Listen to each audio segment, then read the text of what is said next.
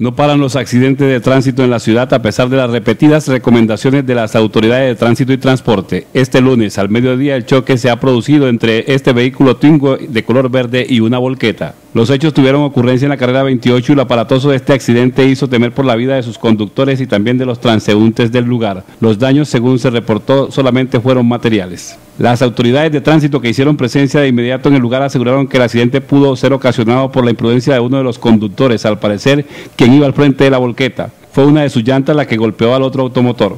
El choque provocó un largo trancón de vehículos en esta avenida ruta de salida hacia la ciudad de Bucaramanga.